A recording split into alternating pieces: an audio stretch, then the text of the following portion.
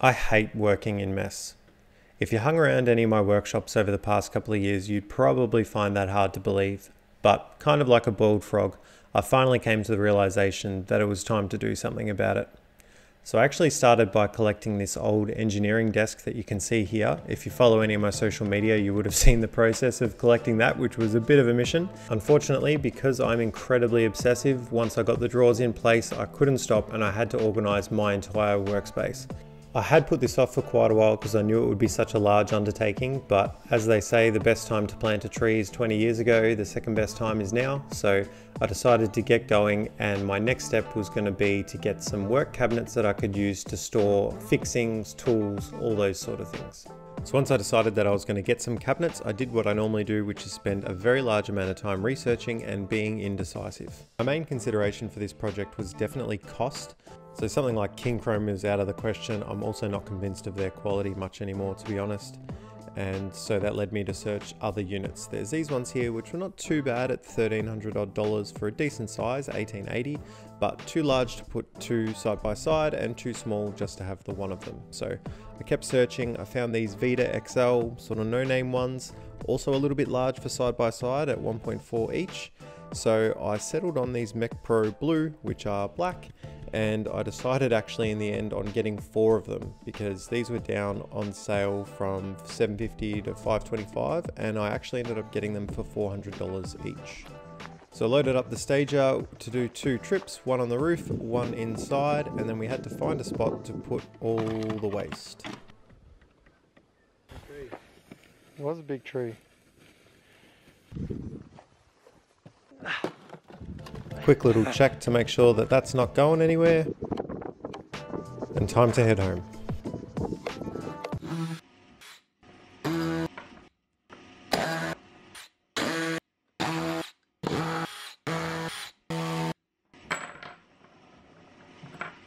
This bench has served me well and actually came from our previous place that I built during lockdown, just out of some scraps that I had laying around, so it did its job. Actually a shame to have to get rid of it because it was quite sturdy, but I just don't have the space or the need for it at the moment. So I'll probably hoard all of the material for a little while to come and then give it away or throw it away after storing it for many years.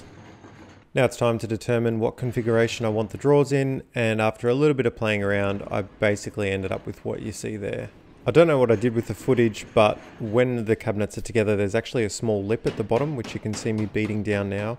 And that actually prevented them from getting as close as they could, back to back and side to side. So a little bit of gentle persuasion, and that sorted that out pretty quickly. I also make zero apologies for my outfit. It was about 38 degrees that day, and it was hot. It's hot. Told ya. These are looking much nicer now and much closer together, so it's time to take the bench tops off and see what's going on underneath. But first, I would like to get rid of these badges. I also started removing this sticker on the side, but when it didn't come off immediately, I decided that I'd had enough for the day. Okay, a new day, so outfit change. I'm going to pull the drawers out and then remove all the screws from underneath the bench tops. Pretty sure these screws are made out of cheese, that's why Bear's here to check them out, but I managed to get most of them out without too much of an issue. You can see on the underside here they've all got nut certs, which is actually quite good. The quality of the joinery, not the best, but I think it's pretty fair to assume that they wouldn't expect people to pull the bench tops off and have a look underneath. So anyway, good enough for what they are.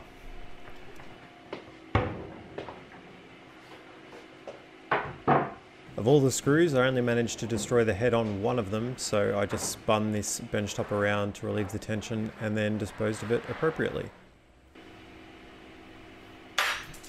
Even though you saw me beat down that lip before, you can see these still don't align the best. It's due to the unevenness of the tiles, but I'll be able to pick up that difference once I put the bench top on. If you follow any of my social media, you'll know that I had a blowout in the stager a little while ago. I did replace all of the valves, but for whatever reason, one of them's still leaking, so I pumped this bad boy back up and it was off to the other side of the world to pick up the bench top. I can't stay mad though, I do love these wheels. A little bit of wax and grease remover on there to get rid of any residue and then navigate this bench top around Bear. Oh my god, you've been practicing standing in the way. Oh my god. The bench top is solid oak and 2400 by 960 by 70 mils thick. Quick little alignment to make sure I'm happy with it, and then on to everyone's favorite part, prep work.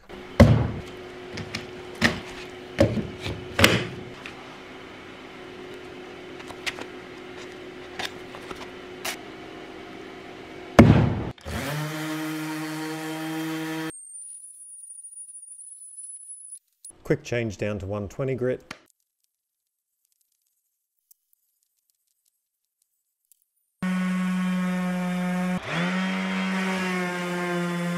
Don't ask me why I did this, because I knew it was a bad idea, but I used this damp microfiber to wipe off all the sawdust. And as you can imagine, it kind of picked up all of the little fibers because it was such a rough grit that I used to sand down the top, and then attached itself to it like Velcro. So that was great.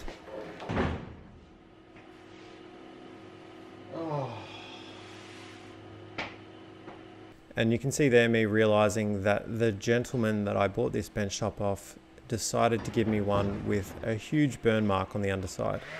My fault for not checking properly when I picked it up, so I allowed myself a little minute there to have a whinge and feel sorry for myself, and then I got stuck into sanding this side. Then more sanding on the top side to remove the burrs I left from the microfiber and also the marks that I left from the cabinets. I decided on a satin finish for the varnish because that's what I normally choose, and I picked this brand for no reason whatsoever. As with all paint prep though, it was worth it once I could apply the varnish, and it all went on as well as I could expect it to with a paintbrush. Don't ask me why I chose to wear a mask when I was sanding and not when I was doing this. All I can say is maybe my brain was still fried from the heat the other day. I let the varnish set and then a quick sand with 240, and I felt safe enough to use the microfiber again to get rid of the dust. The tin of varnish basically recommended that you do at least 3 coats for fresh or uncoated timber. So I decided to do 2 coats on the top, flip it over, 3 coats on the underside, flip the top back over again, and then another 2 coats on the top. So 4 on the top surface and 3 on the bottom surface. It also kind of amounted to a little bit more on the sides, as you can imagine, but I don't think that it'll be too much of an issue. Before I was to do the very final coat on the top, I flipped it over to the underside and marked out where I was going to put all the screws. I decided that I would like to do nutserts as well, like the original Benchtops, but just to start out, I figured I'd put some small pilot holes and then just some small wood screws, just to make sure that I put the holes in the right spot before I overcommitted and put a large hole for the nutsert in the wrong spot. I know it's a little bit indecisive, but that's what I chose to do. One final sand and coat of varnish for the underside, also to make sure that I got it in the fresh screw holes, and then flip it over finally to the top side to do the final coat there. I decided that before the final coat I would use a finer grit sandpaper than what I had for the DA, so I've got some 400 here, and I just sort of knocked the top off with that. It didn't do heaps. You can see here in the sped up footage that it has done something, but probably a waste of time, I don't know. Anyway, I put the final coat on and then I let it set for a few days so that I could try and harden it up a bit.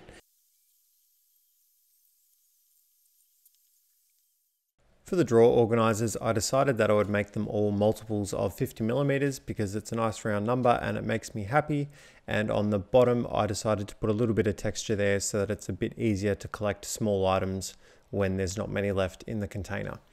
I made them a few different shapes and sizes and then started to print them out so that I could begin filling the drawers. I did also try and play with the idea of making this grid here so that it would allow me to organize them all a little bit easier, but in the end it wasn't something that I was happy with, and I decided just to print them individually and stack them tight enough so that they wouldn't move around in the drawers. You'll notice that the ones shown here are a little bit shorter than the ones that I showed you in the model. They're 50mm tall as opposed to the 70mm tall, and that's because I started modeling them up before I got the drawers, and it turns out that the drawers are a little bit deeper than advertised in terms of actual usable space, and I wanted to utilize that extra 20mm. You can also see an example here of why I try not to program the printers at 2 AM because I make stupid mistakes.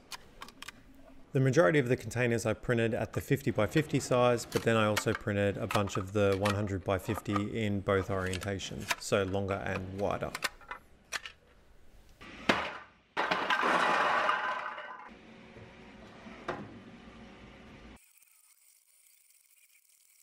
Because I committed to that 50 by 50 size and the drawers are not a multiple of 50, you can see on the far edge there's some slightly narrower containers.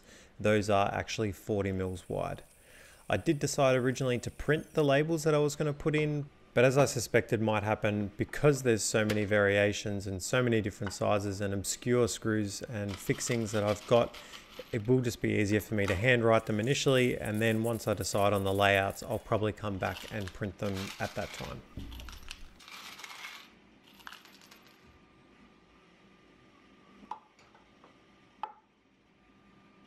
So to resist the temptation of overthinking it like I normally would, I just decided to print a whole bunch of different size containers. As I said, I'll work it out as I go along what combination I'm going to need in terms of sizes in certain locations. Then once I'm happy with it, I'll print some more professional looking labels and commit to the layouts. In the meantime, I'll just sort of work it out as I go along. Although these storage containers that I've been using are quite good, they're also incredibly frustrating to try and get all the little pieces out of. I don't know why I didn't just consider doing it this way in the first place, but how easy was that? Another result of the drawers being that uneven size is that extra gap at the back here. And you can see that the top row, you can't actually read the labels anyway, even if I was to build containers that would fit perfectly. So I just decided to print a little spacer for the back to help keep everything locked in place and stop it from sliding around when I operate the drawer. I designed these to be hollow in the center so that they would print more quickly, as that space doesn't need to be occupied anyway. Then they just clip together as you see there, and they run all the way along the back and space everything out nice and evenly. So to summarize, I'd say it's been a pretty successful exercise. All the containers have worked as I've wanted them to, and I've given them a little test run here with one of the simulator adapters. I've already started working on a bunch of other bits and pieces to add to the drawers, but that's it for now. Thanks for watching, and I'll see you in the next one. Actually, there is just one more thing. I was reminded of another issue that I've been avoiding for a little while, now that I'm back to working on the Corolla, and that's this drill press. Seeing as I'm upgrading things, I could probably go just a little bit bigger.